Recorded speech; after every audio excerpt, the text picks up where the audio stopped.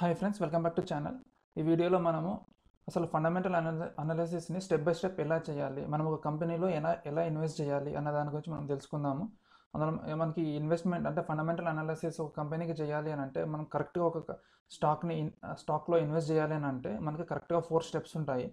ఆ 4 స్టెప్స్ని మనం కరెక్ట్గా ఫాలో అయితే మనకి ఒక రూట్ మ్యాప్ అనేది అంటే వస్తుంది అన్నట్టు.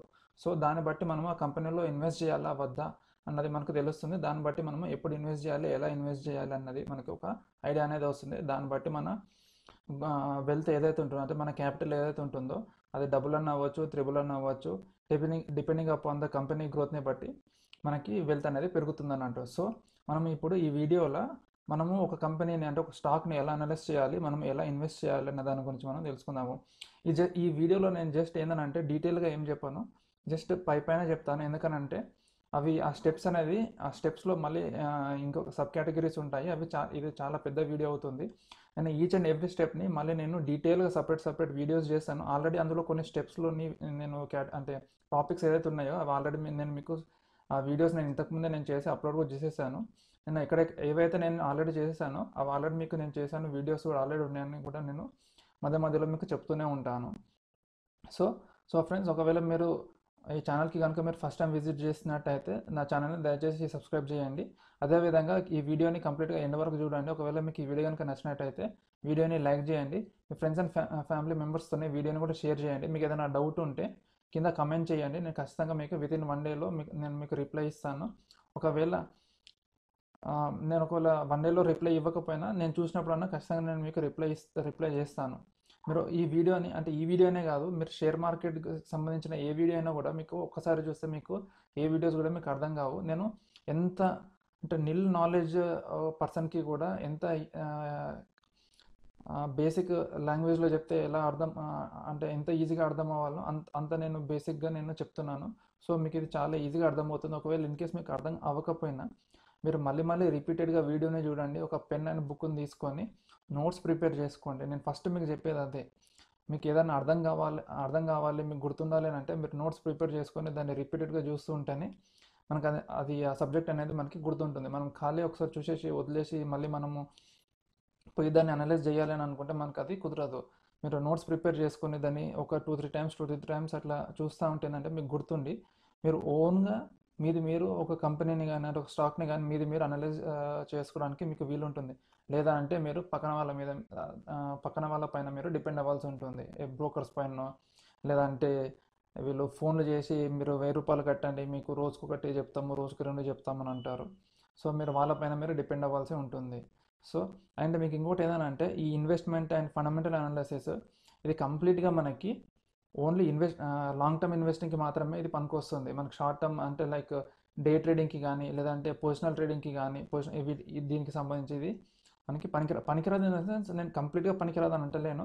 సో మనకి ఇవన్నీ అనలైజ్ చేసిన తర్వాత మనకి కంపెనీ హెల్తీగా ఉంది అని అంటే ఖచ్చితంగా కంపెనీ అనేది గ్రో అవుతుంది. సో మీకు కంపెనీ దాని ప్రైస్ అనేది మీకు ఇంప్రూవ్ అవుతుంది అంటే పెరుగుతుంది.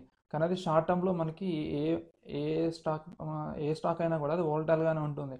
అంటే మనం కొన్న దగ్గర నుంచి అది పైకన్నా పోవచ్చు, లేదంటే మనం కొన్న దగ్గర నుంచి కిందికన్నా పోవచ్చు. కానీ లాంగ్ టర్మ్కి వచ్చేసరికి ఏంటంటే దాని గ్రోత్, దాని రిజల్ట్స్ అన్నీ మంచిగా వచ్చేసరికి అది మెల్లిమెల్లిగా పైకి అనేది మూవ్ అవుతూ ఉంటుంది.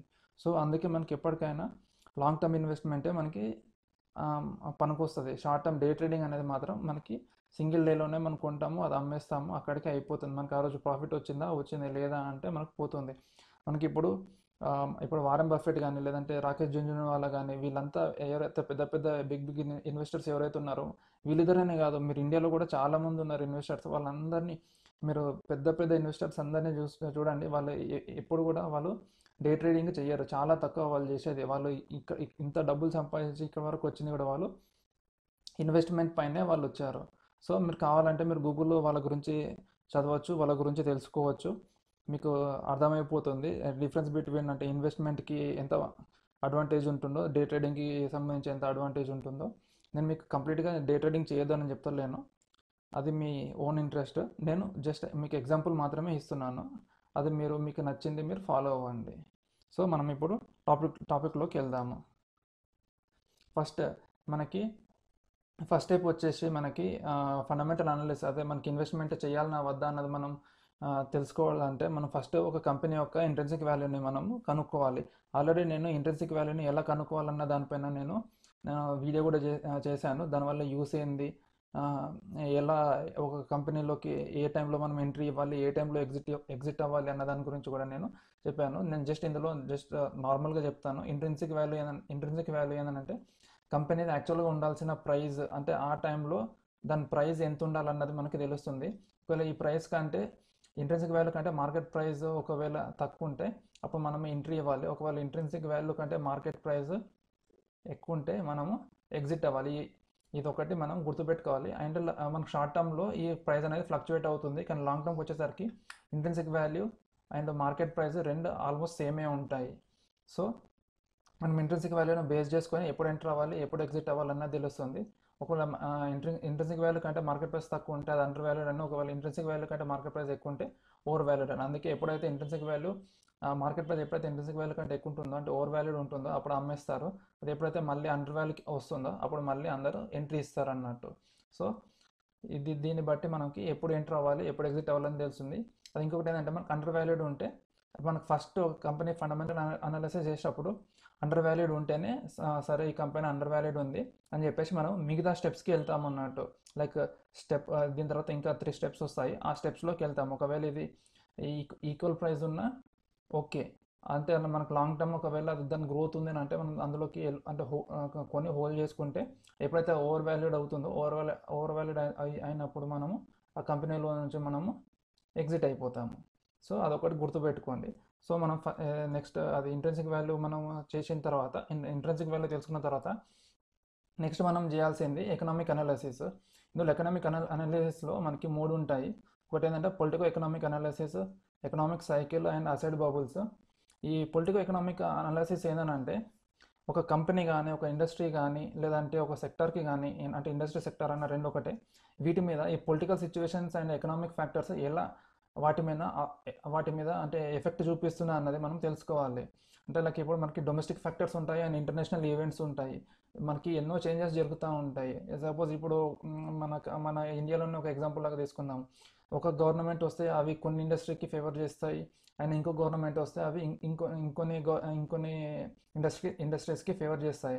అప్పుడు ఏంటంటే అప్పుడు పొలిటికల్ సిచ్యువేషన్స్ మీద కూడా మనకి ఇండస్ట్రీ గ్రోత్ అనేది తెలుస్తుంది.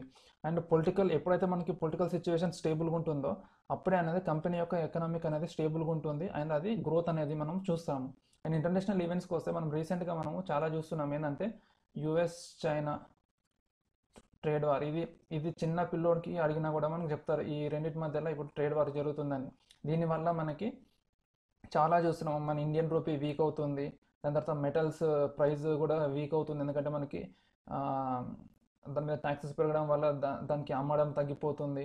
సో ఇంకా అవే కాదు, ఇంకా అది కాకుండా మనకి యుఎస్ వాళ్ళు కూడా మనకి మనది ఇప్పుడు డెవలపింగ్ కంట్రీ కాదు, no more India is a developing country, అదే డెవలప్డ్ కంట్రీ అంటే దానికి ఇంకా ట్యాక్స్ ఎగ్జామ్షన్ అనేది తీసేయాలని చెప్పేసి మనకి ట్యాక్స్ ఎగ్జామ్షన్ అనేది తీసేసి మన ఇండియన్ గూడ్స్ పైన కూడా వాళ్ళు ట్యాక్స్ వేయడం స్టార్ట్ చేశారు.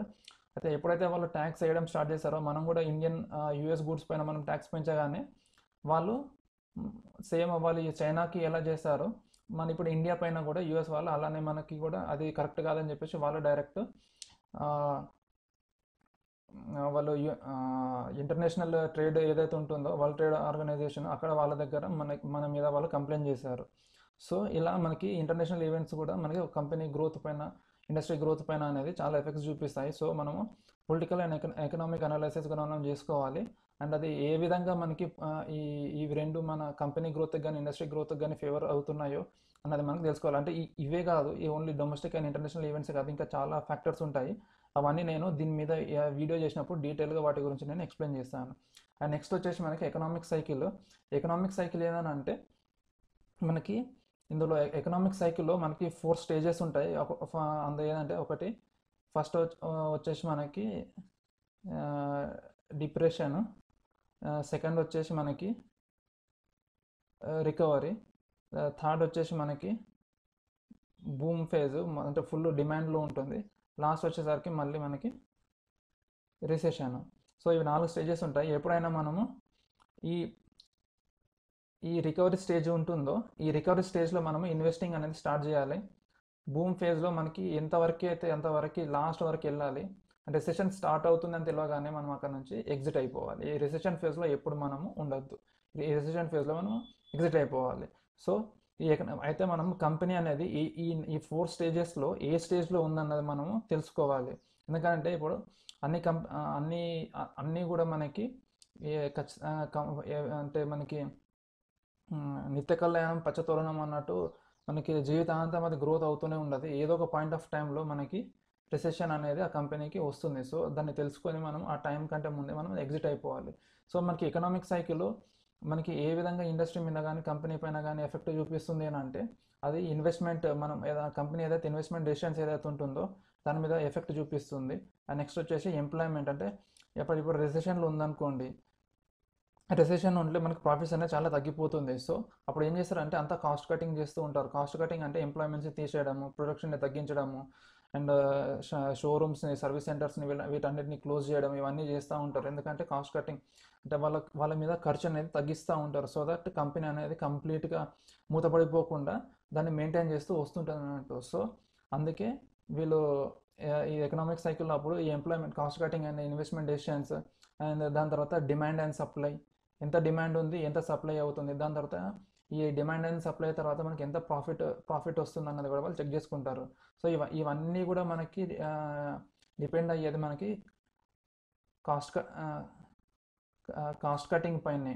అంటే మనకి ఎంత మనము ప్రొడ్యూస్ చేస్తున్నాము, మనకి ఎంత ప్రాఫిట్స్ వస్తున్నాయి, అండ్ మనకి ఎంత సేల్స్ అవుతున్నాయి, మనకి ఎంత మనీ మిగులుతుంది, ఇదంతా మనకి ఎకనామిక్ సైకిల్లోనే మనకి తెలుస్తుంది. అండ్ నెక్స్ట్ వచ్చేసి మనకి అసెట్ బబుల్స్. ఈ అసెట్ బబుల్స్ ఏంటంటే it is nothing but inflation. Suppose ఎప్పుడైతే మనకి ఓవర్ ఇన్ఫ్లేట్ అవుతుంది అనుకోండి, అంటే మనం సపోజ్ ఇప్పుడు ఒక బెలూన్ తీసుకున్నాము, దాన్ని మనం ఊదితే ఏమవుతుంది, పెరుగుతుంది పెరుగుతుంది పెరుగుతుంది, లాస్ట్ ఒక పాయింట్ ఏంటంటే అది ఇంకా బెలూన్ అది తట్టుకోలేదు. ఎప్పుడైతే ప్రెషర్ లోపల పెరిగిపోతుందో అప్పుడు ఆ బెలూన్ పగిలిపోయి మొత్తం బయటకు వచ్చేస్తుంది. సో ఈ అసెట్ బబుల్ కూడా అంతే. ఎప్పుడైతే మనకు ఓవర్ ఇన్ఫ్లేట్ అవుతుందో అంటే మనకి ఎప్పుడైతే డిమాండ్ పెరుగుతుందో, డిమాండ్ పెరిగినప్పుడు ఏమవుతుందంటే ఆటోమేటిక్గా మనకి ప్రైజెస్ అంటే లోకల్ మార్కెట్లో ప్రైజెస్ ఏవైతే ఉంటాయో అవన్నీ మనకి పెరుగుతూ వస్తాయి. ఈ అసెట్ బబుల్స్కి మనకి మెయిన్ రీజన్ ఏంటంటే ఒకటి ఎంప్లాయ్మెంట్. ఎప్పుడైతే మనకి అన్ఎంప్లాయ్మెంట్ తగ్గుతుంటే ఏమవుతుంది, ఇప్పుడు అందరికీ ఎంప్లాయ్మెంట్ ఉంటుంది, అందరూ డబ్బులు సంపాదిస్తుంటారు, అందరి చేతిలో మనీ ఉంటుంది. ఇది ఒకటి ఫస్ట్ రీజన్. అందరి చేతిలో మనీ ఉంటే ఏమవుతుంది, ఆటోమేటిక్గా అందరూ ఇన్వెస్ట్ చేయడం స్టార్ట్ చేస్తే ఏమవుతుంది, డిమాండ్ పెరిగితే ఏమవుతుంది, సప్లై తగ్గుతుంది. ఎందుకనంటే నేను 100 రూపాయలకి ఇప్పుడు అందరు అమ్ముతుంటే నేను 100 రూపాయలకి ఎందుకు అమ్ముతా, ఎట్లాగో మార్కెట్ భూమిలో ఉంది కాబట్టి నేను 200 రూపీస్ దగ్గర అమ్ముతాను అంటాడు. సో అప్పుడు ఏమవుతుందంటే డిమాండ్ పెరుగుతుంది, సప్లై తగ్గుతుంది, సో ఇన్ఫ్లేషన్ ఫుల్ పెరుగుతుంది. సో అట్లా ఏంటంటే అది మనకి ఎక్కువ డేస్ ఉండదు.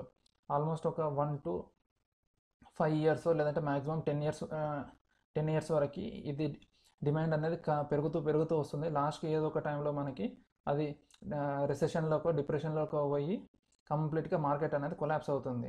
ఇదొకటి మనకి ఎంప్లాయ్మెంట్. దీని తర్వాత మనకు ఒకటి నెక్స్ట్ వచ్చేసి మనకి రియల్ ఎస్టేట్ భూమ్ కూడా సేమ్ మనకి దీని మీద ఎంప్లాయ్మెంట్ మీద డిపెండ్ అవుతుంది. ఇంకోటి రియల్ ఎస్టేట్ మెయిన్ మనకి ఎఫెక్ట్ అయ్యేది దేని మీద అంటే ఇంట్రెస్ట్ రేట్లు. ఎప్పుడైతే బ్యాంకులు మనకి ఇంట్రెస్ట్ రేట్ తగ్గించుకుంటూ వస్తుందో, ఇంట్రెస్ట్ రేట్ తగ్గిస్తున్నప్పుడు ఏమవుతుంది, అందరూ ఎట్లాగో ఇంట్రెస్ట్ రేట్ తగ్గుంది కదా అని చెప్పేసి వాళ్ళు హౌస్ అంటే ఇన్వెస్ట్ చేయడం అంటే like commercial properties, domestic properties కొంటూ ఉంటారు.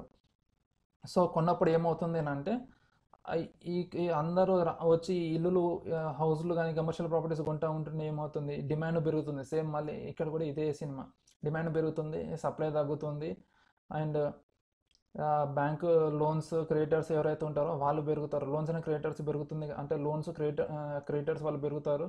అలాంటి రీటైల్ ఇన్వెస్టర్స్ వాటన్నిటిని తీసుకుంటూ ఉంటారు. సో వాళ్ళకి ఇన్కమ్ అనేది బ్యాంక్ వాళ్ళకి పెరుగుతుంది. కానీ మనకి లైక్ రూపాయికి కొనాల్సిన ఒక చాక్లెట్ని మనం అదే చాక్లెట్ని కొన్ని రోజుల తర్వాత దాన్ని 5 రూపీస్కో 10 రూపీస్కో మనము కొనాల్సి వస్తుంది. ఎందుకనంటే రా మెటీరియల్ ఈ ఒక్క రీజన్, రియల్ ఎస్టేట్, ఈ ఎంప్లాయ్మెంట్, ఈ ఇంట్రెస్ట్ రేట్ వల్ల మనకి ఓన్లీ ఇవే కాదు, దీనివల్ల మనకి కంపెనీస్కి సంబంధించిన రా మెటీరియల్ కాస్ట్ ఏదైతే ఉంటుందో రా మెటీరియల్ కాస్ట్ కూడా మనం ఇండైరెక్ట్గా వాటన్నిటిని మనం పెంచుతాము. ఇప్పుడు ఫర్ ఎగ్జాంపుల్ మనం చూడండి, మనం చిన్నగా ఉన్నప్పుడు కూరగాయలు ఎంత రూపాయికో 2 రూపాయలకో మనకి కిలో అట్లా దొరికేది. ఇప్పుడు మనకి 50 రూపాయలు 60 రూపాయలు పెట్టి కొనాల్సి వస్తుంది. ఇంకా పప్పుల విషయానికి వస్తే అప్పట్లో మనకి ఎంత రూ. 10 రూ. 15 కిలో దొరికేది ఇప్పుడు మనకు 100 150 రూపాయలు పెట్టినా మనకి పప్పులు సరిగా దొరకట్లేదు. అది కూడా ఇప్పుడు మళ్ళీ అందులో ఆర్గానిక్ అది ఇది అనుకుంటా వచ్చి అమ్ముతున్నారు. ఇవంతా మనం క్రియేట్ చేసిన ఇప్పుడు హైప్ ఇదంతా ఇది లేదు. మనం ఒకవేళ ఈ ఇన్ఫ్లేషన్ అనేది ఇది రాకపోతే మనకి ఇప్పుడు ఈ కాస్ట్ ఆఫ్ లివింగ్ అనేది ఇంత పెరగదు. దీన్నే మనం అసెట్ బబుల్స్ అంటాం. ఇది అసెట్ బబుల్స్ ఏంటంటే ఈ బబుల్స్ ఏదో ఒక రోజు పగులుతుంది. పగిలినప్పుడు మనకు డిప్రెషన్ అనేది వస్తుంది, అంటే రిసెషన్ అనేది వస్తుంది. సో ఈ రిసెషన్ వచ్చినప్పుడు మళ్ళీ మనకి cost cutting jobs తీసేయడము, companies close అవ్వడము అవన్నీ జరుగుతూ ఉంటాయి. నెక్స్ట్ వచ్చేసి మనకి ఇండస్ట్రీ అనాలిసిస్. ఇండస్ట్రీ అనాలిసిస్ కూడా మనకి ఎకనామిక్ సైకిల్ లానే ఉంటుంది. ఇది కూడా మనకి ఫోర్ ఫోర్ స్టేజెస్లో ఉంటుంది. ఫస్ట్ స్టేజ్ వచ్చేసి మనకి సన్ రైజ్. ఫస్ట్ స్టేజ్ వచ్చేసి మనకి సన్ రైజ్, సెకండ్ వచ్చేసి గ్రోత్, థర్డ్ వచ్చేసి మనకి మెచ్యూరిటీ, అండ్ లాస్ట్ వచ్చేసి మనకి సన్సెట్. సన్ రైజ్ అని అంటే అప్పుడప్పుడే మనకి ఇది అంటే కొత్త కంపెనీ ఇట్లా చిగురిస్తుంది అని అన్నట్టు. అంటే మనకి కొత్తగా ఇండస్ట్రీ అనేది మనకి వచ్చేసి అది స్టార్టింగ్ స్టేజ్లో ఉందని అర్థం. మ్యాక్సిమం మనకు సన్ రైజ్ అండ్ గ్రోత్ స్టేజ్లోనే మనం కంపెనీలో అంటే ఆ ఇండస్ట్రీలో కానీ ఒక కంపెనీలో కానీ మనం ఇన్వెస్ట్ చేయాలి. ఎందుకనంటే ఈ స్టేజ్లోనే మనం ఇన్వెస్ట్ చేస్తే మనం మెచ్యూర్ స్టేజ్కి వచ్చేసరికి మన మనీ అనేది మనకి 200% మన అదృష్టం బాగుంటే 1000% వరకు మనకు మనీ అనేది అవుతుంది. ఒక్కొక్కసారి 1000% కూడా కాదు, 3000% కూడా మనకి పెరుగుతుంది. ఎగ్జాంపుల్కి మనం చూసుకుంటే బజాజ్ ఫైనాన్స్ మనకు స్టార్టింగ్లో మనకి అది లిస్ట్ అయినప్పుడు దాని ప్రైస్ 30 రూపీస్ ఏమో ఉంది. ఇప్పుడు దాని ఒక్క షేర్ ప్రైస్ వచ్చేసి మనకి 4000 ఉంది. ఇప్పుడు మీరే దీన్ని క్యాలిక్యులేట్ చేసుకోండి, ఇది ఎంత పర్సెంట్ పెరిగింది అన్నది. మనకి 200% అంటే మనం 30 రూపీస్ అనేది 100% అంటే 200 అంటే 60 రూపీస్ అవుతుంది. 200 నుంచి 1000% కానీ 1000 to 3000% అనేది మనకి వితిన్ 5 to 10 ఇయర్స్లో మనకి ప్రాఫిట్ అనేది వస్తుంది. డిపెండింగ్ అపాన్ అది ఏ స్టేజ్లో ఉన్నదన్న దాన్ని బట్టి మనము అది ఇన్వెస్ట్ చేయాలి. లైక్ మనకి ఎప్పుడైతే మెచ్యూరిటీ స్టేజ్లోకి ఒక ఇండస్ట్రీ అనేది వస్తుందో అప్పుడు మనము అందులో నుంచి ఎగ్జిట్ అవ్వడం స్టార్ట్ చేయాలి. ఎందుకంటే మెచ్యూరిటీ తర్వాత మనకు వచ్చేది సన్సెట్, అంటే మనకు సూర్యుడు మనకు అస్తమిస్తాడు. అస్తమించే టైంకి మనం అందులోకి పోతే దాని తర్వాత మనకు మిగిలేది చీకటి, అంటే మన జీవితాల్లో మనకి చీకటి మాత్రమే మిగులుతుంది. మనకు చంద్రుడు వచ్చి కూడా మనకు కాపాడేదే ఏం లేదు. ఎందుకంటే చంద్రుడు మనతో పాటు రోజు ఉండడు, ఓన్లీ పున్నమి రోజే మనతో ఫుల్గా ఉంటాడు. మిగతా అన్ని రోజులు కొద్దిగా మనకి వెళ్తారు తగ్గుతూనే ఉంటుంది. సన్సెట్ స్టేజ్ కూడా అంతే, అది మెల్లిమెల్లిగా ప్రైస్ అనేది డిక్రీజ్ అవుతూ వస్తుంది. సో అది గుర్తుపెట్టుకొని మీరు ఇండస్ట్రీలో అంటే అది ఏ స్టేజ్లో ఉందన్నది మీరు తెలుసుకొని దాన్ని బట్టి మీరు ఆ కంపెనీలో అంటే ఆ ఇండస్ట్రీలో మనకి ఇన్వెస్ట్ చేయాలి. అండ్ దాంతోపాటే ఈ ఇండస్ట్రీ పైన ఏమన్నా ఇది అండర్ గవర్నమెంట్ రెగ్యులేటెడా కాదా, లేదంటే ఏదైనా అండర్ రెగ్యులేషన్స్ ఇది పనిచేస్తుందా లేదా అన్నది మనం తెలుసుకోవాలి. ఎందుకంటే ఇప్పుడు రెగ్యులేటెడ్ కంపెనీస్ అంటే మనకి టెలికామ్ ఇండస్ట్రీస్ ఉన్నాయి. టెలికామ్ ఇండస్ట్రీస్ కంప్లీట్గా మనకి రెగ్యులేటెడ్ ఇండస్ట్రీనే. అది ఏంటంటే గవర్నమెంట్ ఇంత ప్రైస్ మీరు ఫిక్స్ చేయండి అని అంటే వాళ్ళు అంతే మనకి పెట్టుకోవాల్సి వస్తుంది. వాళ్ళు సడన్గా రాత్రికి వాళ్ళకి నచ్చినట్టు వాళ్ళు ప్రైస్ని ఇంక్రీజ్ చేయడం కానీ డిక్రీజ్ చేయడం కానీ ఉండదు. సో ఫార్మా కంపెనీస్ ఇవి అండ్ న్యూట్రిషనల్ కంపెనీస్ ఇవన్నీ ఏంటంటే అన్ని రెగ్యులేటెడ్ కంపెనీస్.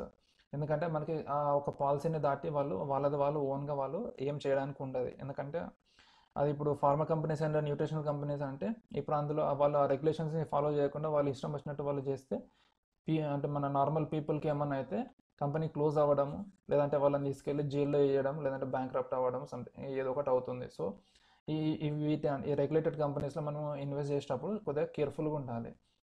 అండ్ ఆ రెగ్యులేషన్స్ని ఒకవేళ మనం ఇన్వెస్ట్ చేస్తుంటే ఈ రెగ్యులేషన్స్ అన్నిటినీ కంపెనీ ఫాలో అవుతుందా లేదా అన్నది కూడా మనం చూసుకోవాలి. అండ్ నెక్స్ట్ వచ్చేసి మనకి గవర్నమెంట్ ఆ ఇండస్ట్రీకి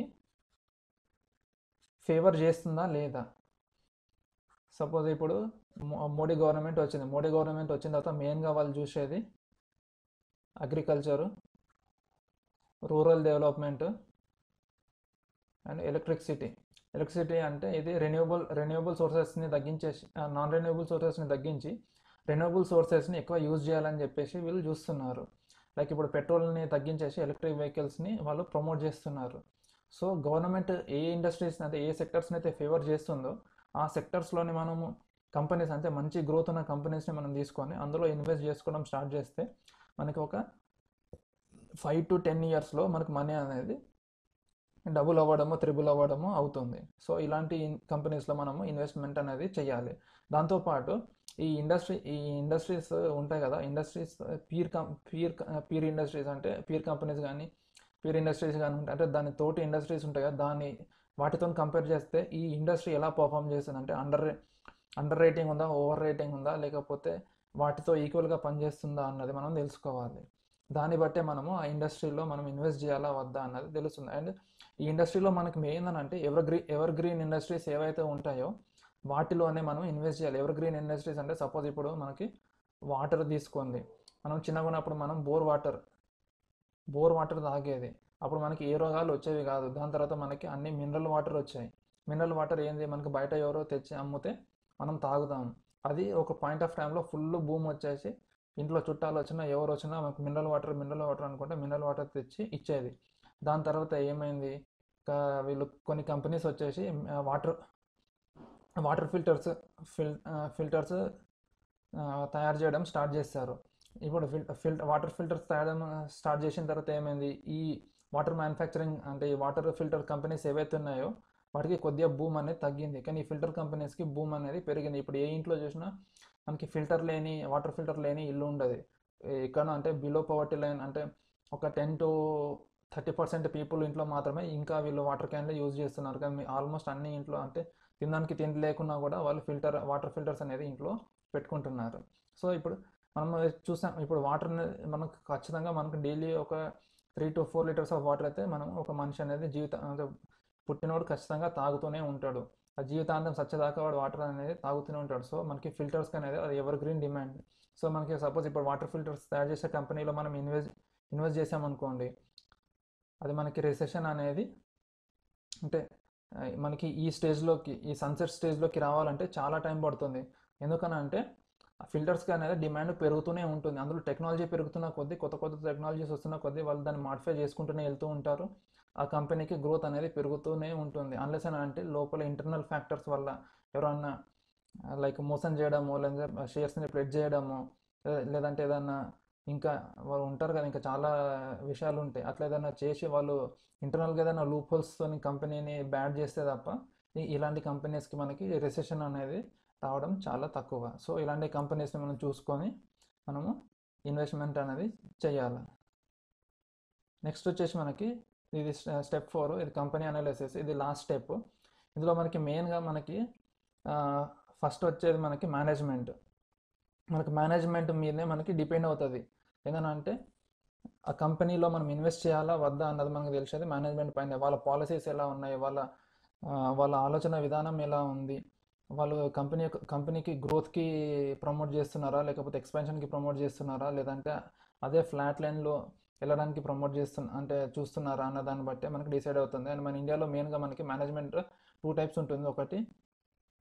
ఒకటి ఫ్యామిలీ బేస్డ్ మేనేజ్మెంట్ ఉంటుంది, ఇంకొకటి ప్రొఫెషనల్ బేస్డ్ మేనేజ్మెంట్ ఉంటుంది. ఫ్యామిలీ బేస్డ్ మేనేజ్మెంట్ ఏంటంటే ఫస్ట్ ఆ కంపెనీని ఎవరో వాళ్ళ తాతయ్యనో ఎవరో పెడతారు. దాని తర్వాత వాళ్ళ ఇది గ్రాండ్ ఫాదర్, దాని తర్వాత నెక్స్ట్ వచ్చేసి సన్ వస్తాడు, అంటే ఫాదర్ వస్తాడు. దాని తర్వాత ఇప్పుడు ప్రజెంట్లీ వాళ్ళ కంపెనీని రన్ చేసేది సన్ను, లేకపోతే వాళ్ళ సన్ను ఎవరో రన్ చేస్తుంటారు. అంటే ఓన్లీ ఈ హైరార్కీ మనం చూస్తే ఈ కంపెనీ సిఇఓస్ ఎవరైతే ఉంటారో వాళ్ళంతా మనకి ఫ్యామిలీకి సంబంధించిన వాళ్ళే ఉంటారు. ఈ గ్రాండ్ ఫాదర్ ఉంటాడు, ఇందులో దాని కింద మేనేజింగ్ డైరెక్టర్స్ వీళ్ళంతా కూడా వీళ్ళ వైఫ్లో వీళ్ళ రిలేటివ్స్ అందరూ వాళ్ళే ఉంటారు. ఇందులో కూడా అంతా వాళ్ళే ఉంటారు. నెక్స్ట్ జనరేషన్ ఆ తర్వాత జనరేషన్ కూడా అంతా వాళ్ళే ఉంటారు. ఇది ఫ్యామిలీకి వచ్చేసరికి. ప్రొఫెషనల్కి వచ్చేసరికి ఏంటంటే ఎవరికైతే టాలెంట్ ఉంటుందో వాడే సీఈఓ ఉంటాడు. అందులో ఈ ఫ్యామిలీస్తోనే సంబంధం ఉండదు. కంప్లీట్గా ప్రొఫెషనల్ మేనేజ్మెంట్ వచ్చేసరికి టాలెంట్ పైన డిపెండ్ అవుతుంది. కింద వాళ్ళు అందరూ ఎలక్ట్ చేసుకుంటే లైక్ మేనేజింగ్ డైరెక్టర్స్, సిఎండీలు వీళ్ళంతా ఎలక్ట్ చేస్తేనే వీళ్ళు సీఈఓలు అవుతారు. అప్పుడు ఈ ప్రొఫెషనల్ గ్రోత్ ఓరియంటెడ్ కంపెనీస్ ఏదైతే ఉంటుందో అవి చాలా మనకి స్పీడ్గా డెవలప్ అవుతాయి compare to family oriented companies. And ఇందులో ఏంటంటే మనకి ఫ్యామిలీలో మనకి టాలెంట్ కంటే ఎవరైతే లాయల్టీగా పనిచేస్తారో వాన్నే ఎక్కువగా నమ్ముతారు, వాన్నే ఎక్కువ రోజులు ఉంచుకుంటారు. ఇందులో మనకి ఫ్యామిలీలో టాలెంట్ని చాలా తక్కువ. ఓన్లీ లాయల్టీ బేసిస్ మీదనే ఇందులో ఎంప్లాయ్మెంట్స్ని రిక్రూట్మెంట్ చేసుకోవడం జరుగుతుంది. ప్రొఫెషనల్కి వచ్చేసరికి టాలెంట్ బేస్ మీద తీసుకుంటారు. ఇందులో కూడా మనకి లాయల్టీ చూస్తారు, కానీ లాయల్టీ అనేది మనకి కొద్దిగా తక్కువ. ఎందుకంటే మనకి టాలెంట్ ఉన్న టాలెంట్తో వాడు పని చేసిన రోజులే వాడితో పని చేయించుకుంటారు. వన్స్ వన్స్ వాడు అన్ఫిట్ ఫర్ దిస్ కంపెనీ అని అంటే వాడిని పక్కకు పెట్టేసి వేరేనే తీసుకోవడం స్టార్ట్ చేస్తారు. ఇది ఈ లాయల్టీ అండ్ ఇది వచ్చేసరికి మనకి ఇది ఈ సిఇఓ లెవెల్లో కాదు, కింద ఎంప్లాయ్మెంట్ అండ్ లేబర్స్ దగ్గర ఇది లాయల్టీ అనేది మనకి పనిచేస్తుంది. సో అది మనం ఇన్వెస్ట్ చేసే ముందు ఆ మేనేజ్మెంట్ ఫ్యామిలీ బేస్డ్ మేనేజ్మెంటా లేకపోతే ప్రొఫెషనల్ బేస్డ్ మేనేజ్మెంట్ అనేది మనం తెలుసుకోవచ్చు. మన ఇండియాలో బెస్ట్ ఎగ్జాంపుల్ అంటే మీకు చెప్పేది సెంట్రల్ గవర్నమెంట్. నేను మీకు చెప్పాల్సిన అవసరం లేదు, మనకు సెంట్రల్ గవర్నమెంట్లో ఉన్నాయి రెండు. ఆ రెండిట్లో మీకు ఏది ప్రొఫెషనల్గా రన్ అవుతుందో ఏది ఫ్యామిలీ బేస్డ్గా రన్ అవుతుందో కూడా మీకు తెలుసు. మీకు ఒకవేళ మీకు తెలిసినట్టయితే మీరు కింద కమెంట్ చేసి చెప్పండి, ఏ గవర్నమెంట్ ఫ్యామిలీ మేనేజ్మెంట్ ఉందో, ఏ గవర్నమెంట్ మనకి ప్రొఫెషనల్ మేనేజ్మెంట్ ఉందో మీరు కమెంట్ చేసి నాకు చెప్పండి. నెక్స్ట్ వచ్చేసి మనకి కంపెనీ అనాలిసిస్లో ఇది కంపెనీ ఇది ఏంటంటే ఇది సేమ్ ఆల్రెడీ మాట్లాడుకున్నాను. ఈ కంపెనీ ఏంటంటే మనకి పీర్ కంపెనీస్ అంటే ఇప్పుడు ఒక ఇండస్ట్రీలో మనకి ఒకటే కంపెనీ ఉండదు, చాలా కంపెనీస్ ఉంటాయి. లైక్ ఇప్పుడు ఒక సెక్టర్ తీసుకున్నాం అనుకోండి, ఇప్పుడు టెలికామ్ సెక్టరే తీసుకున్నాం అనుకోండి, అందులో మనకు వోడాఫోన్ ఉంది, ఐడియా ఉంది, బిఎస్ఎన్ఎల్ ఉంది, జియో ఉంది, ఎయిర్టెల్ ఉంది. సో ఇవన్నీ మనకి ఇండస్ట్రీలో అంటే కంపెనీస్ అంటే పీర్ కంపెనీ అంటే దీన్ని లైక్ ఫ్రెండ్స్ లాగా అన్నట్టు. ఇది ఇందులో ఈ కంపెనీ అనేది ఎలా పర్ఫామ్ చేస్తుంది అన్నది కూడా మనము తెలుసుకోవాలి.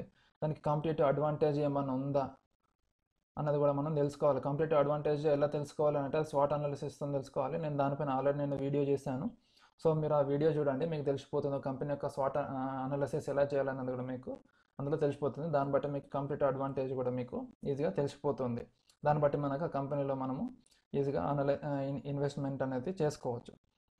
అంటే ఇది కాంపిటేటివ్ అడ్వాంటేజే కాకుండా మనకి ఒక కంపెనీని అనలైజ్ చేసేటప్పుడు ఆ కంపెనీ ఆ సెక్టార్లో ఎలా పర్ఫామ్ చేస్తుంది అంటే అది టాప్ లైన్లో ఉందా లేదంటే బాటమ్ లైన్లో ఉందా లేదంటే అందరితో పాటు మిడిల్లో ఉందా. టాప్ లైన్లో అంటే ఇంకా సెక్టార్లో అదే కంపెనీ ఫస్ట్, ఇంకా తోప్ కంపెనీ అన్నట్టు. బాటమ్ లైన్ అంటే ఆ కంపెనీ ఇంకా లాస్ట్లో ఉందన్నట్టు, అంటే అదో చెత్త కంపెనీ అన్నట్టు. మిడిల్లో అని అంటే యావరేజ్గా పర్ఫామ్ చేసే కంపెనీ అన్నట్టు. సో మనం ఎప్పుడైనా కంపెనీ వేరే పీర్ కంపెనీస్తో కంపేర్ చేస్తే మనకి అది కాంపిటీటర్ లాగా ఉండాలి, కానీ మనకి అది యావరేజ్గా కానీ బాటమ్ లైన్లో కానీ ఉండదు. అంటే పక్కన కంపెనీ ఈ కంపెనీ గురించి ఏ విధంగా అనుకుంటుంది అంటే ఇప్పుడు ఈ కంపెనీ వల్ల పక్కన కంపెనీకి లాస్ వస్తుందా లేదనంటే ఆ పక్కన కంపెనీకి సేల్స్ అనేది పడిపోతుందా. అంటే ఇప్పుడు లాస్ వస్తుందా సేల్స్ పడిపోతుందా అంటే దాని అర్థం ఏంది, ఈ కంపెనీ యొక్క మేనేజ్మెంట్ మంచిగా ఉంది, సేల్స్ మంచిగా ఉన్నాయి, ప్రొడక్ట్స్ మంచిగా ఉంది, క్వాలిటీ మంచిగా ఉంది, అన్నీ మెయింటైన్ చేస్తున్నారని దాని అర్థం. సో ఇది ఇయర్ బై ఇయర్ అది పెరుగుతూనే వస్తుందని దాని అర్థం. సో ఎప్పుడైతే కాంపిటేటివ్ అడ్వాంటేజ్ అండ్ కంపెనీ యొక్క స్కిల్స్, దాని ఎక్స్పెన్షన్, దాని గ్రోత్, దాని క్వాలిటీ అన్నీ మనకి మంచిగా ఉంటే ఆ కంపెనీ అనేది మనకి పర్ఫెక్ట్ కంపెనీ టు ఇన్వెస్ట్ అంటే ఆ ఎంట్రీ అవ్వడానికి అది మనకి ఫస్ట్ గ్రీన్ సిగ్నల్. నెక్స్ట్ వచ్చేసి మనకి యాన్యువల్ రిపోర్ట్స్ అనేది మనకి ఎవ్రీ ఇయర్ వస్తాయి. ఎవ్రీ ఇయర్ మనకి March 31 తర్వాత వాళ్ళు మనకి రిలీజ్ చేస్తారు. అది మనము కంపెనీ వెబ్సైట్లోకి వెళ్తే మనకి అది దొరికిపోతుంది. కంపెనీ వెబ్సైట్సే కాకుండా మనకి చాలా ఇప్పుడు షేర్ మార్కెట్కి సంబంధించిన చాలా వెబ్సైట్స్ ఉన్నాయి, like money control, economic times, investing.com, ఇంకా ట్రేడింగ్ వ్యూ, ఇట్లా చాలా కంపెనీస్ ఉన్నాయి. వాళ్ళు కూడా మనకి దానికి సంబంధించిన న్యూస్ అనేది మనకి ఇస్తారు. ఒకవేళ అక్కడ కూడా కాకుండా మనకి న్యూస్లో కూడా మనకు దానికి సంబంధించిన న్యూస్ ఛానల్లో కూడా మనకి దానికి సంబంధించినవి దొరుకుతాయి. కానీ మనం డైరెక్ట్ కంపెనీ వెబ్సైట్లోకి వెళ్ళి ఆ పీడిఎఫ్ ఫైల్ మనకి డౌన్లోడ్ చేసుకుంటే మనం తిరిగా కూర్చొని దాని గురించి డీటెయిల్గా మనం చదువుకోవచ్చు. ఈ యాన్యువల్ రిపోర్ట్ లేదంటే మనకి 4 ఉంటాయి. ఫస్ట్ వచ్చేసి మనకి డైరెక్టర్స్ రిపోర్టు, నెక్స్ట్ వచ్చేసి ఆడిటర్ రిపోర్టు, తర్వాత వచ్చేసి మనకి ఫైనాన్షియల్ స్టేట్మెంట్స్, లాస్ట్కి వచ్చేసి మనకి నోట్స్ అండ్ స్కెడ్యూల్స్. ఇవి మనకి చాలా ఇంపార్టెంట్. నేను జస్ట్ పైన దీని గురించి చెప్తాను, వీటి గురించి నేను మళ్ళీ సపరేట్గా అంటే ఆల్మోస్ట్ అన్నిటి గురించి నేను మీకు సపరేట్గా వీడియోస్ అనేది నేను చేస్తాను. ఇవి మనకి ఫస్ట్ ఇది డైరెక్టర్ రిపోర్ట్ ఏదంటే డైరెక్టరే మనకి తలకాయ. ఏ కంపెనీకైనా డైరెక్టర్తోనే మనకి పని. ఏంటంటే ఆయనని కంపెనీ గ్రోత్ ఎట్లా ఉంది, కంపెనీ ఎక్స్పాన్షన్ ఎలా అవుతుంది, పొలిటికల్ సిచ్యువేషన్స్ కంపెనీ పైన ఏ విధమైన ప్రభావాలు చూపిస్తుంది, దాని తర్వాత ఎకనామికల్గా అది ఏ విధంగా ఎకనామిక్ అనాలిసిస్ చేసి మనం స్టార్టింగ్లోనే చెప్పాను economic analysis and economic cycle, అది ఏ విధంగా కంపెనీ పైన ఎఫెక్ట్ చూపిస్తుంది. అండ్ దానికి సంబంధించిన సేల్స్, దానికి సంబంధించిన ఇన్కమ్, ప్రాఫిట్, ఇవన్నీ కూడా మనకి డైరెక్టరే చెప్తాడు. అండ్ దీని ఫ్యూచర్, దీని గ్రోత్ అవుతుందా లేదంటే పడిపోతుందా, లేదా అంటే ఒకవేళ పడిపోతుంది అని అంటే దానికి మేము పెంచడానికి మేము ఏ విధమైన స్టెప్స్ తీసుకుంటున్నాము, ఇవన్నీ మనకి డైరెక్టర్ రిపోర్ట్లోనే మనకి దొరుకుతాయి. నెక్స్ట్ వచ్చేసి మనకి ఆడిటర్ రిపోర్టు. ఇది మనకి చాలా ఇంపార్టెంట్, ఎందుకంటే ఒక ఆడిటర్ రిపోర్టే మనకి షేర్ హోల్డర్స్కి రిలేటెడ్గా మనకి రిపోర్ట్ అనేది తయారు చేస్తాడు. ఇది ఏంటంటే ఏమన్నా చేంజెస్ ఏమన్నా ఉన్నాయా లేదా అన్నది ఈయన చెప్తాడు. అండ్ ఈ రిపోర్ట్లో ఏంటంటే ఆ రిపోర్టు ఆ కంపెనీకి సంబంధించినంత మటుకు అది కరెక్ట్ ఉందా, అంటే ట్రూగా ఉందా, జెన్యున్గా ఉందా, అంటే ఫెయిర్గా ఉందా, లేదంటే అందులో ఏమన్నా వీళ్ళు లైక్ ఇప్పుడు ఏంటంటే తప్పుడు సమాచారం అందులో ఏమైనా పెడుతున్నారా అన్నది తెలుసు అన్నది ఈ ఆడిటర్ అనేది దాన్ని ఆడిట్ చేసి మనకి ఆడిటర్ రిపోర్ట్స్లో మనకి పెడతాడు. ఇది ఆడిటర్ రిపోర్ట్ మనకి చాలా ఇంపార్టెంట్. అండ్ ఇది కాకుండా అందులో ఒకవేళ ఏదైనా చేంజెస్ ఏదైనా ఉంటే లైక్ ఫైనాన్షియల్ అకౌంటింగ్లో కానీ లేదంటే ఏదైనా అకౌంటింగ్ ప్రిన్సిపల్స్లో ఏదైనా చేంజెస్ ఏమైనా ఉంటే ఆ చేంజెస్ మీద ఆయన ఆ రిపోర్ట్లో ఆయన కమెంట్ చేస్తాడు. అంటే ఈ చేంజెస్ అనేది జరిగింది, ఈ చేంజెస్ వల్ల ఈ కంపెనీ రిజల్ట్స్లో ఈ విధమైన చేంజెస్ జరిగినాయి. అంటే ఆ రిజల్ట్స్ మనకి పాజిటివ్ అయినా రావచ్చు, నెగిటివ్ అయినా రావచ్చు. పాజిటివ్ వస్తే మనకి పర్లేదు, ఎందుకంటే కంపెనీ అనేది మనకి గ్రోత్ అవుతుంది. నెగిటివ్ వస్తేనే అది ఎందుకు వాళ్ళు చేంజెస్ చేసిండు అన్నది మనం తెలుసుకోవాలా, లోపల ఏదైనా ఇంటర్నల్గా ఏదైనా మ్యాటర్ జరుగుతుంది అన్నది కూడా మనం తెలుసుకోవాలా. అండ్ ఇదే కాకుండా ఒకవేళ కంపెనీ అంటే ఇప్పుడు చేంజెస్ ఏదైతే జరుగుతాయో ఆ చేంజెస్ చేసినప్పుడు అది చేంజెస్ చేస్తే వీళ్ళు దాని మీద ఈ ఆడిటర్స్ అనేది ఆ చేంజెస్తోని అగ్రీ చేస్తున్నారా లేదంటే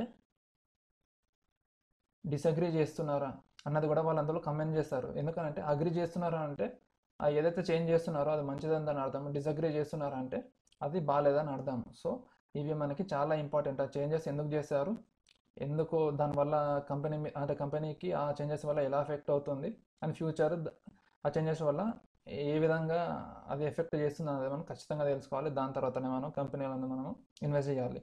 అండ్ నెక్స్ట్ వచ్చేసి మనకి ఫైనాన్షియల్ స్టేట్మెంట్స్. ఈ ఫైనాన్షియల్ స్టేట్మెంట్స్ ఆల్రెడీ నేను మీకు దీనిపైన నేను వీడియోస్ కూడా చేశాను, like profit and loss statement, balance sheet, ఇవన్నీ మనకి ఫైనాన్షియల్ స్టేట్మెంట్స్ కిందకి వస్తుంది. ఇందులో మనకి కంపెనీ యొక్క ఇన్కమ్, సేల్స్, ప్రాఫిట్ అండ్ ఎంత క్యాష్ మనకి ఇయర్తో అంటే ఫస్ట్ స్టార్టింగ్ ఇయర్లో ఎంత రిజల్ట్స్ అండ్ సర్ప్లస్ ఎంతతో మనకు స్టార్ట్ అయింది, లాస్ట్కి వచ్చేసరికి మనకి ఎంత ఉంది, అంటే ఎంత అమౌంట్ మనం ట్యాక్సెస్ కడుతున్నాము, డెప్స్ ఉన్నాయి, ఇంట్రెస్ట్ కడుతున్నాము, ఇవి అంత ఇన్ఫర్మేషన్ మనకి ఫైనాన్షియల్ స్టేట్మెంట్స్లోనే దొరుకుతుంది. ఒకవేళ మీకు ఈ వీడియోస్ మీకు డీటెయిల్గా మీరు చూడాలని అనుకుంటే నేను ఆల్రెడీ దానిపైన ఆల్మోస్ట్ ఒక 7 or 8 వీడియోస్ ఉన్నాయి ఫైనాన్షియల్ స్టేట్మెంట్స్ పైన, profit and loss statement and balance sheet పైన. దాన్ని ఎలా అనలైజ్ చేయాలి, అంటే ఎలా చూడాలి, అండ్ అది అంత అనలైజ్ చేసిన తర్వాత ఒక 2 ఎగ్జాంపుల్స్ కూడా తీసుకొని ఆ కంపెనీస్ పైన నేను వీడియోస్ అనేది నేను చేశాను. సో మీరు ఆ వీడియోస్ అనేది చూడండి, మీకు ఫైనాన్షియల్ స్టేట్మెంట్స్ని ఎలా అనలైజ్ చేయాలనేది మీకు తెలిసిపోతుంది. అండ్ నెక్స్ట్ దాని తర్వాత మనకు వచ్చేది నోట్స్ అండ్ స్కెడ్యూల్స్. ఈ నోట్స్ అండ్ స్కెడ్యూల్స్ అనేది మనకు చాలా ఇంపార్టెంట్. ఈ నోట్స్ అండ్ స్కెడ్యూల్స్ మనకు ఈ ఫైనాన్షియల్ స్టేట్మెంట్స్కి రిలేటెడ్ ఉంటాయి. 1 సెకండ్.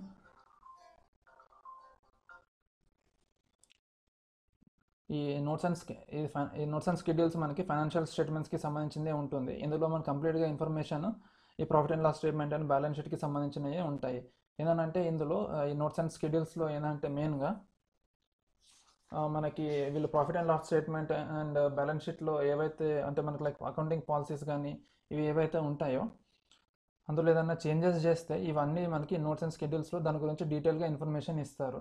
లైక్ ఇప్పుడు అకౌంటింగ్ పాలసీస్కి వస్తే మనకి ఫస్ట్ అందులో సేల్స్ని మనకి సేల్స్ ఇంప్రూవ్ అవుతుందా, డిక్రీజ్ అవుతుందా, దానివల్ల మనకి ఎలా కంపెనీ గ్రోత్కి ఎఫెక్ట్ అవుతుంది అన్నది తెలుస్తుంది. దాని తర్వాత వీళ్ళు రీసెర్చ్ అండ్ డెవలప్మెంట్, అంటే కంపెనీ గ్రోత్కి వాళ్ళు ఏ విధంగా వాళ్ళు అంటే డెవలప్మెంట్ చేస్తున్నారు, ఏ విధమైన రీసెర్చ్ కైండ్ ఆఫ్ యాక్టివిటీస్ చేస్తున్నారు అన్నవి కూడా వాళ్ళు అందులో మెన్షన్ చేస్తారు. దాని తర్వాత ఫిక్స్డ్ అసెట్స్ దాని కాస్ట్ ఎట్లా అంటే రెడ్యూస్ చేస్తున్నారా, ఇంక్రీజ్ చేస్తున్నారా అన్నది కూడా మనకి అందులో చెప్తారు వాళ్ళు.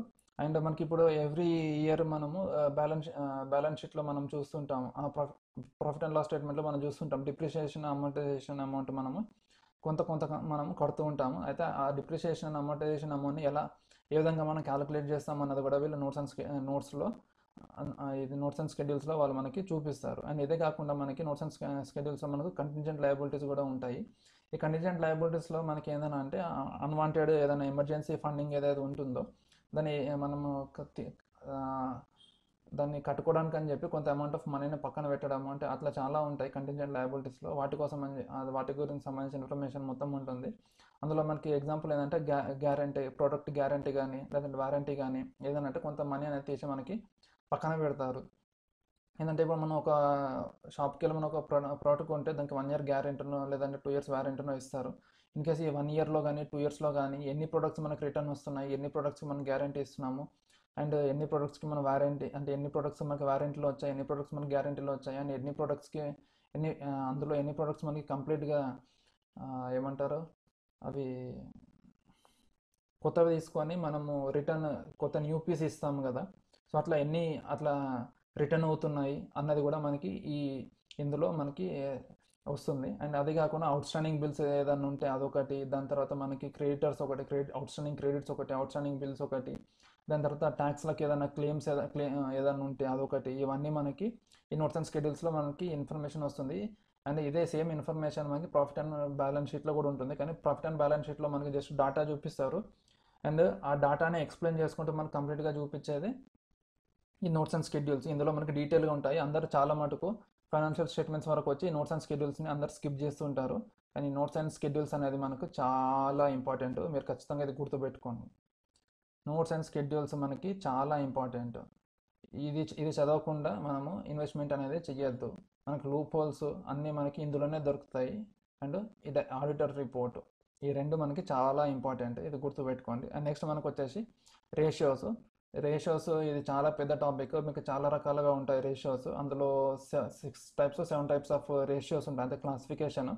ఆ క్లాసిఫికేషన్లో మళ్ళీ సబ్ క్లాసిఫికేషన్ ఇంకా చాలా ఉంటాయి. మనం ఎప్పుడైనా కానీ ఒక రేషియోని లేదంటే 2 రేషియోని క్యాలిక్యులేట్ చేసేసి ఇది మనకి ఫేర్ ప్రైస్లో ఉందని చెప్పేసి అందులో మనం ఇన్వెస్ట్ చేయొద్దు. లైక్ సపోజ్ ఇప్పుడు ఎగ్జాంపుల్ నేను చెప్తున్నాను, ప్రైస్ టు ఎర్నింగ్ రేషియో ఉంది. ప్రైస్ టు ఎర్నింగ్ రేషియో మనం మాక్సిమం ఎట్లా చూస్తాము, price to earning ratio company తీసుకుంటాము, దాని తర్వాత ఇండస్ట్రీది తీసుకుంటాము. కంపెనీది ఇండస్ట్రీది ఒకవేళ ఇప్పుడు industry price to earning ratio కంటే company price to earning ratio తక్కువ ఉంటే అందరూ ఏమనుకుంటారు, ఇది అండర్ వాల్యూడ్, ఈ కంపెనీలో మనం గుడ్డిగా మనం ఇన్వెస్ట్ చేసుకోవచ్చు అని అనుకుంటారు. కానీ బేస్డ్ ఆన్ ఒక్క రేషియోతోనే మనం ఇన్వెస్ట్ చేయాలన్నా, లేదంటే ఇండస్ట్రీ రేషియో కంటే ప్రైస్ టు ఎర్నింగ్ రేషియో అంటే company price to earning ratio excess ఉంటే అది ఓవర్ వాల్యూడ్ అని చెప్పేసి అందులో నుంచి ఎగ్జిట్ అయిపోతారు. సో అట్లా సింగిల్ రేషియోని బట్టి మనం ఎంట్రీ అవ్వడం ఎగ్జిట్ అవ్వడం అనేది మనం డిసైడ్ కాలేము. దాంతోపాటు మనకి చాలా రేషియోస్ ఉంటాయి. ఆ రేషియోస్ని మనం చూసి దాని తర్వాత మన కంపెనీలో ఇన్వెస్ట్ అవ్వాలా వద్దా అన్నది మనకు తెలుస్తుంది. దీనిపైన కూడా నేను సపరేట్గా వీడియో అనేది నేను చేస్తాను. అండ్ నెక్స్ట్ వచ్చేసి మనకి cash flow statement. Cash flow statement ఏంటంటే మనకి కంపెనీలో ఎంత ఫ్రీ క్యాష్ ఉందన్నది మనకు తెలుస్తుంది. దాన్ని బట్టే మనకి కంపెనీ గ్రోత్కి కానీ లేదంటే ఎక్స్పాన్షన్కి కానీ అది యూజ్ అవుతుందా లేదా అన్నది మనకు తెలుస్తుంది. ఎప్పుడైతే మనకి ఫ్రీ క్యాష్ అనేది తగ్గుతూ వస్తుంటుందో దాని అర్థము కంపెనీ అనేది ఫ్రీ క్యాష్ని జనరేట్ చేయలేకపోతుంది. సో దానివల్ల కంపెనీ యొక్క గ్రోత్ కానీ లేదంటే ఎక్స్పాన్షన్ కానీ తగ్గుతూ వస్తుంది. ఎప్పుడైతే మనకి ఫ్రీ క్యాష్ తగ్గుతూ వస్తుందో మీరు ఆటోమేటిక్గా చూడండి, అనలైజ్ చేయండి, మీకు డెబ్ట్స్ అనేది పెరుగుతూ వస్తూ ఉంటుంది. ఎందుకంటే ఫ్రీ క్యాష్ ఉంటేనే ఈ డెబ్ట్స్ ఏదైతే ఉంటుందో ఈ డెబ్ట్స్ని క్లియర్ చేసుకుంటూ వస్తుంది అన్నట్టు. ఫ్రీ క్యాష్ ఎప్పుడైతే తగ్గుతూ వస్తుందో దీన్ని కంపెనీ రన్ చేయాలనంటే మన దగ్గర మనీ ఉండాలి. మనీ కావాలనంటే మనం లోన్ తీసుకోవాలి. లోన్ తీసుకుంటే ఆబ్వియస్లీ మనకి డెబ్ట్స్ అనేది పెరుగుతూ వస్తుంది, ఇంట్రెస్ట్ కూడా అన్నీ పెరుగుతూ వస్తుంది. సో మనకి ఫ్రీ క్యాష్ ఉంటేనే ఈ డెబ్ట్స్ని కానీ లోన్స్ని కానీ మనం తీర్చడానికి ఉంటుంది. ఫ్రీ క్యాష్ లేనప్పుడు మనకి ఈ డెబ్ట్స్ కానీ లోన్స్ కానీ ఎక్కడి నుంచి మనం తీరుస్తాము, మనం తీర్చలేము. సో మనకి ఫ్రీ క్యాష్ అనేది చాలా ఇంపార్టెంట్. ఫ్రీ క్యాష్ ఎప్పుడైతే తగ్గుతూ వస్తుందో కంపెనీలో మనం ఇన్వెస్ట్ చేయాలి అని అంటే ఆలోచించాలి. ఇందులో మనకి మెయిన్ ఏంటంటే మనకి ఎప్పుడైతే క్యాష్ ఫ్లోలో మనకి ఫ్రీ క్యాష్ తగ్గుతూ వస్తుందో అప్పుడు మనకు ఐసీఆర్ అంటే ఇంట్రెస్ట్ కవరేజ్ రేషియోని మనము క్యాలిక్యులేట్ చేయాలి. ఇంట్రెస్ట్ కవరేజ్ రేషియోని ఎలా క్యాలిక్యులేట్ చేయాలో నేను ఈ రేషియోస్ చెప్పేటప్పుడు నేను మీకు అందులో చెప్తాను. ఆల్రెడీ నేను మీకు ఇంట్రెస్ట్ కవరేజ్ రేషియో గురించి నేను ప్రాఫిట్ అండ్ లాస్ స్టేట్మెంట్లో దీని గురించి నేను చెప్పాను అంటే ఎలా క్యాలిక్యులేట్ చేయాలో నేను మీకు చెప్పలేదు. కానీ నేను దీని మీద సపరేట్గా వీడియో ఒకటి అయితే మీకు చేస్తాను. సో దాన్ని బట్టి మీరు క్యాష్ ఫ్లో స్టేట్మెంట్ అనలైజ్ చేసిన తర్వాత మీకు డౌట్ఫుల్ ఉంటే ఇంట్రెస్ట్ కవరేజ్ రేషియో చేసి అట్లీస్ట్ ఆ కంపెనీ లోన్స్ని కానీ ఇంట్రెస్ట్ని కానీ కట్టుకోగలుగుతుందా లేదా అన్నది మీరు చెక్ చేసుకోవాలి.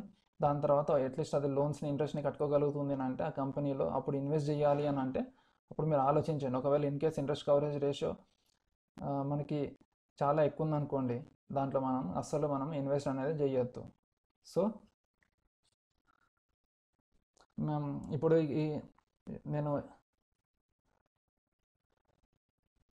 ఈ వీడియోలో మీకు నేను కంప్లీట్గా 4 స్టెప్స్ చెప్పాను. ఫస్ట్ ఏంటంటే ఇంట్రెన్సిక్ వాల్యూని స్టెప్ 1లో నేను ఇంట్రెన్సిక్ వాల్యూని ఎలా క్యాలిక్యులేట్ చేయాలి, దాన్ని ఎలా కనుక్కోవాలో మీకు చెప్పాను. అండ్ సెకండ్ స్టెప్ వచ్చేసరికి ఎకనామిక్ అనాలిసిస్. ఇందులో మనకి పొలిటికల్గా ఎలా ఎఫెక్ట్ అవుతుందో కంపెనీ మీద, అండ్ ఎకనామిక్ సైకిల్ అంటే ఏంది, అసెట్ బబుల్స్ అంటే ఏంది అన్నది మీకు చెప్పాను. దాని తర్వాత మనకు వచ్చేసి ఇండస్ట్రీ అనాలిసిస్. అది ఏ విధంగా మనము ఒక ఇండస్ట్రీని అనలైజ్ చేయాలి, దాంట్లో స్టేజెస్ ఏంది, అది ఏ విధంగా మనకి ఆ ఇండస్ట్రీ మీద ఎఫెక్ట్ చూపిస్తుంది అన్నది మీకు చెప్పాను. అండ్ మనకి లాస్ట్ కంపెనీ అనాలిసిస్లో మొత్తం 5 ఉన్నాయి. అవి కూడా మీకు ఏ విధంగా చేయాలో చెప్పాను. ఇవన్నీ నేను ఇన్ డీటెయిల్గా కాకుండా జస్ట్ పైన మీకు చెప్పాను. అండ్ ఇందులో వచ్చేసి మీకు cash flow and financial statements, ఈ 3 మాత్రము, అండ్ ఇంట్రెన్సిక్ వాల్యూ ఒకటి, ఈ నాలుగిటిని నేను వీడియోస్ చేసి నేను నా ఛానల్లో ఆల్రెడీ పెట్టాను. వీటికంటే ముందు వీడియోస్ అన్నీ అవే ఉంటాయి. మీరు అవన్నీ చూడండి. చూసిన తర్వాత మీకు ఒక ఐడియా వస్తుంది. యాక్చువల్గా నేను ఈ వీడియో అనేది నేను ఫస్టే చేయాలి. అది చేసిన తర్వాత మీకు లైన్ బై లైన్ నేను ఆ వీడియోస్ అన్నీ రావాలి. కానీ నేను అప్పుడు అవి స్టార్ట్ చేసేసాను. సో నాకు అనిపించింది ఏంటంటే మీకు ఫస్ట్ ఒక రూట్ మ్యాప్ అనేది మీకు ఇస్తే మీరు దాన్ని బట్టి మీరు కంటిన్యూస్గా మీరు వెళ్తారన్న ఉద్దేశంతో నేను ఈ వీడియో అనేది మీకు చేశాను. సో ఇప్పుడు నేను ఇంట్రెన్సిక్ వాల్యూ అయిపోయింది కాబట్టి దాని తర్వాత నేను ఎకనామిక్ అనాలిసిస్ అనేది నేను నెక్స్ట్ వీడియో స్టార్ట్ చేస్తాను. దాని తర్వాత ఇండస్ట్రీ అనాలిసిస్, దాని తర్వాత కంపెనీ అనాలిసిస్. సో దీన్ని బట్టి మీకు ఈజీగా అర్థమైపోయి ఉంటుంది నేను రానున్న కాలంలో ఏ వీడియోస్ నేను చేస్తాను, ఏ వీడియోస్ నేను అప్లోడ్ చేస్తానని. సో ఈజీగా మనకి ఇప్పుడు ఈ వీడియోస్ అన్నీ కవర్ చేయడానికి మనకి 6 months to 1 year టైం పడుతుంది, అన్నీ నేను డీటెయిల్గా నేను మీకు చెప్పుకుంటూ వెళ్తూ ఉంటే. సో ఫ్రెండ్స్, ఇంతటితో ఈ వీడియో అయిపోయింది. ఈ వీడియో కనుక మీకు నచ్చినట్టయితే లైక్ చేయండి. ఒకవేళ వీడియో కనుక మీకు నచ్చినట్టయితే సబ్స్క్రైబ్ చేయండి. మీకు ఏదైనా డౌట్స్ ఉంటే కమెంట్ చేయండి. ఒకవేళ మీకు వీడియో నచ్చినా సరే నాకు కనీసం వీడియో నచ్చింది, వీడియో బాగుంది అని కనీసం కమెంట్ చేసినా నాకు చెప్పండి. నేను కొద్దిగా హ్యాపీగా ఫీల్ అవుతాను. అండ్ ఇదే విధంగా నేను చాలా వీడియోస్ కూడా చేస్తాను. నాకు అది కొద్దిగా ఎంకరేజింగ్ లాగా ఉంటుంది. అండ్ మోరోవర్ ఏంటంటే నాకు మీరు అందరు సబ్స్క్రైబ్ చేసి కొద్దిగా ఎక్కువ ఎంగేజింగ్గా ఉంటే ఏంటంటే నాకు ఎంత తొందరగా అయితే అంత తొందరగా నాకు మానిటైజేషన్ అనేది ఆన్ అవుతుంది. సో నాకు కొద్దిగా మనీ వస్తుంటే నేను నా ఎక్విప్మెంట్ని నేను ఎన్హాన్స్ చేసుకోగలుగుతాను. లైక్ ఇప్పుడు ఇందులో నేను చెప్పాలి అని అంటే నాకు ఒక రైటింగ్ ప్యాడ్ కావాలి, ఇంకా మంచి మైక్ కావాలి, అట్లా కొన్ని ఎక్విప్మెంట్స్ని నేను ఎన్హాన్స్ చేసుకోగలుగుతాను. సో మీరు సబ్స్క్రైబ్ చేయండి, కమెంట్ చేయండి, లైక్ చేయండి. ఒకవేళ మీకు నచ్చకపోతే కనీసం ఎందుకు నచ్చలేదో చెప్పండి. లేదంటే ఏదైనా నేను పాయింట్ మిస్ అయితే ఈ పాయింట్ మీరు చెప్పలేదని చెప్పండి. నేను దాని గురించి ఖచ్చితంగా నేను మళ్ళీ ఇంకొక వీడియోలో నేను మీకు ఖచ్చితంగా చెప్తాను. So thank you friends, thank you for watching this video. Do subscribe to my channel by hitting the subscribe button below over here. Thank you.